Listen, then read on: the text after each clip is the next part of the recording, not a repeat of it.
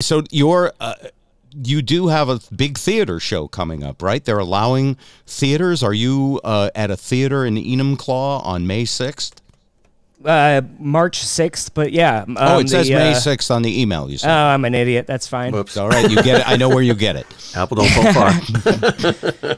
Well, yeah, it's a Chalet Theater in Enumclaw, so it should be fine. It's a big thing, and everything's 25% capacity, so, you know, the laughter is barely contagious, so I think it's going to be pretty safe.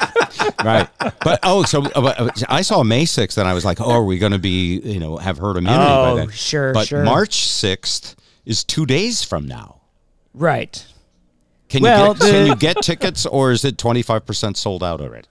It's not. It's a big room, so I don't think it's. I think we've sold 60 tickets so far. So maybe a few dozen left. But yeah. The Chalet Theater in Enumclaw. All right. Yeah, I've seen that place. It's a big theater. Yeah. Yeah, it's huge. I mean, the CDC, they just released their list of top places people get coronavirus, and the top 3 are bars, restaurants, and cafes. So. Good news, they didn't say comedy clubs. We're totally safe. Right. But the comedy club is like all 3 of those things. Right, all of those combined. Yeah. That's the joke. We'll explain it if you need help. But if you go to the Chalet Theater, you got to wear a mask, and it's 25% full. Some people have had enough. I mean, Texas has reopened and gotten rid of the masks. Yeah. I think that's crazy. I think... it ends in 1 week, right? Which is pretty funny to say. Like, I'm sure everyone will calmly obey all the rules for one final week, and then not so much.